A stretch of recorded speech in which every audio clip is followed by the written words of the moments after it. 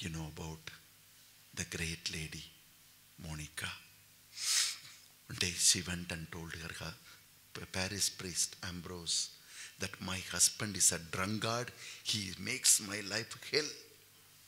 He doesn't go for work. And the little money I am earning, that also he takes it away. I want to leave him. And Ambrose said, yes, you are going through a lot of suffering. I can see from your face. I will pray to Jesus tonight, and I will tell you tomorrow what Jesus tells you. So Monica thought, I am going to be relieved.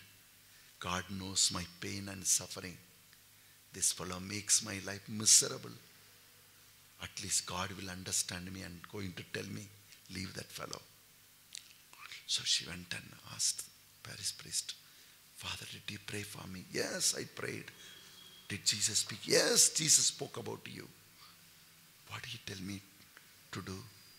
He told me to tell you, if this drunkard man would have fallen into the hands of some other woman, they would have left him long ago. But God gave this drunkard man into your hands that you will save his soul. What? I have to save his soul? Yes. The husband did not give her gold or even clothes or even respect, no house. And now I have to save his soul, the drunkard who made my life miserable. She took it as from Jesus, started to search for her husband, brought the husband home. Where dirt is singing dirt. She used to clean up his head, wash his face, remove his shoes, socks, wash his feet, make him to eat something and sleep. Love transforms everything. We read in 1 Corinthians 13:10, love bears all things. Love forgives all things. Love transforms all things. I am not here as a helper. I am here as an agent of God to continue what God did for mankind on the cross. Today I am called to join with him to redeem the world. That's why God has placed me in a particular place where full of problem, where people are full of evil people. In that place, God has kept me with a mission. Not that I will become victim of that evil, but I will become an agent of God, an agent of the Holy Spirit. What does the Holy Spirit do? Romans 5:5 says, the Holy Spirit fills our hearts with love. That is his work. Yes. And make us men and women of love. That's why Jesus said in John 13:25, by your love, the world will know you are my disciples. It is only by your love and sacrifice the world will know you are my disciples. Yes. Now Monica, she started to take care of her husband. Soon, the love of Monica transformed him. He began to cry like a child. By that time, drinking, his liver is gone, heart is gone, intestine is gone. He was dying almost. One day, Monica brought food, kept him on the lap and was feeding him because he is not able to stand. Suffering was so much and tears were falling in his eyes. He looked at Monica and said, Monica, as a drunkard, I would have fallen somewhere. Like a pig, I would have died as a pig. But now, like an angel, I'm dying at the lap of an angel. You are not only wife for me, you are also mother for me. And he died. She was so happy. A great achievement. I could save one soul.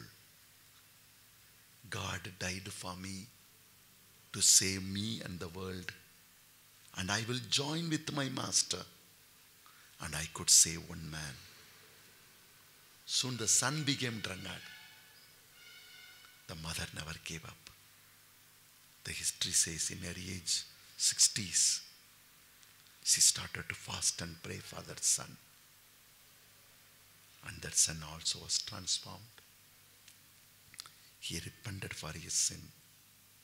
He became a priest. He became a bishop.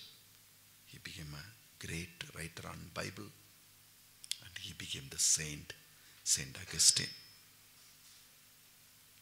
Yes, let God's love vibrate in your life. Be in touch with the enemy who is roaring like a lion. He is working with your mind, with all his dead works.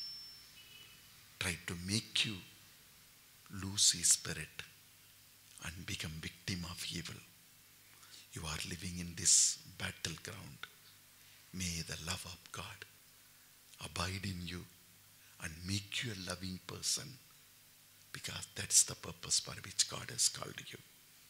Shall we all stand up and pray?